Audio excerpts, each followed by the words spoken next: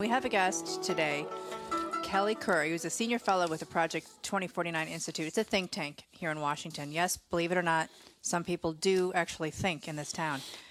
Kelley, thanks for being with us. Sure, Jerry. Thank you. We have been sort of trying to lay the groundwork of this meeting. I think it's today, this afternoon, or maybe tomorrow with the President and the Dalai Lama tomorrow morning. You've written a really interesting piece in the Wall Street Journal. Do you want to walk us through sort of the scenario of this meeting and why this is different than the meetings in the past years with the United States President and the Dalai Lama? Sure. What's different is that President Obama came into office with a goal of trying to build a relationship with China based on, I think you can say, appeasement.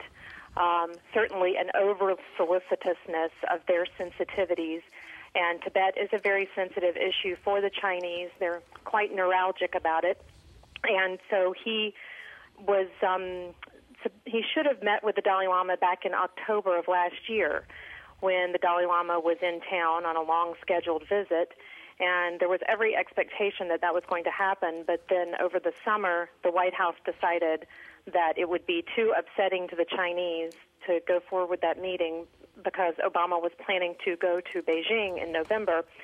And they basically said they were going to postpone the meeting. And it was the first time in over a decade that a sitting president of the United States had failed to meet with the Dalai Lama when he was in Washington.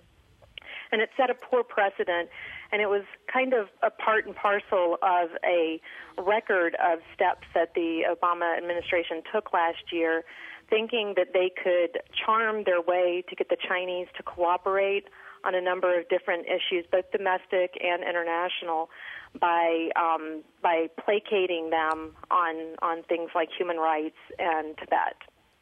For people who Kelley, Fred Thompson, thank you for being with us. For people who don't know the background here, briefly tell the folks what the relationship is between China and the people of Tibet, and the brief history of how we got to where we are and why this is important. Oh, gosh, that's a big question. Sounds kind of crazy, doesn't it? I'm sorry. That's great. That's fine. Well, I'll give you the recent history, which is that in 1949, the People's Republic of China was formed, and shortly thereafter, the People's Liberation Army moved into Tibet.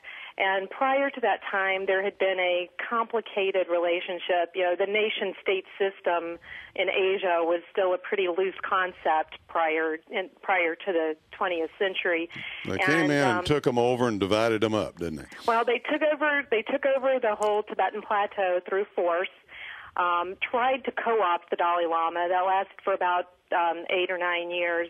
And ultimately, through what they called their democratic reforms, which was really the institution of communism, collectivization, and banning of religion, and all of these other practices that the communists brought in with them in their, quote, peaceful liberation of Tibet, they alienated the Tibetan people so greatly and pushed the Dalai Lama to the point where he could no longer stay there.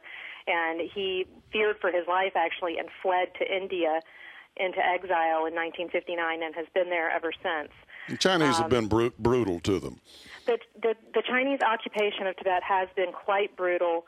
It has been based on both the use of force, security, a heavy security presence, but also a real economic colonialism that the Chinese practice, taking extractive industries and taking resources out of Tibet, sending settlers into Tibet. It's been a real colonial approach.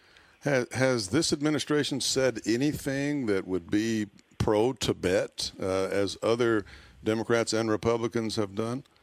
They've actually said very little. What they have said has been, I think, an attempt to be very even-handed, which in a situation where you have the largest standing army in the world, the People's Republic Army, or the People's Liberation Army, bearing down on the Tibetan people, and 6 million Tibetans struggling to preserve their culture and their lives, basically, it's not really a fair fight, and to take kind of a even-handed approach in that situation is almost as bad as saying nothing. So most of what they said has been, oh, we hope the two sides will work out their grievances or things like that are not really very helpful in this situation. Do you think this meeting that the president's having with the Dalai Lama now tomorrow is what do you think it means? Is the president taking cognizance really of what's going on there and the brutal suppression of those people, or is he simply responding to the criticism he got last time by not seeing the Dalai Lama? Well, I think that there are a couple possibilities. One is there has been a lot of criticism of the president's China policy as having gone too far towards appeasement and getting no results in Copenhagen, with Iran, with the currency issue with China. There are all of these, quote, important issues, and they are important issues that we engage with the Chinese on, but they have gotten no traction with the Chinese on these issues by playing nice with them.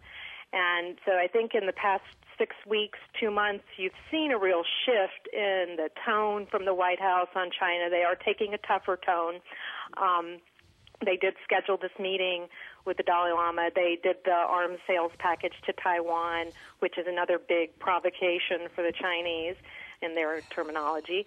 And so they've done some things, but the question is whether this is just tactical, if the White House feels like, oh, we need to look tougher on China, or whether they are really reevaluating the kind of underpinnings of their China policy and looking at whether they made a mistake in believing that there was this ground to build this kind of cooperative partnership that they believed that they could build with China.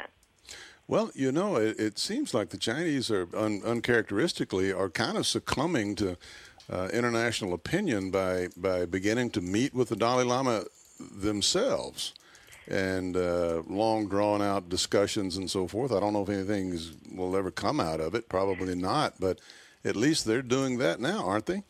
They are, and I think that you have to look very closely to see the changes in their position and their posture. And sometimes they're good, and sometimes they're bad. But lately, they have they've made some at least cosmetic changes to their policies in Tibet recently that seem to be responsive to some of the concerns that the Dalai Lama has raised and that have come up in these talks that you referenced that have been going on since 2002.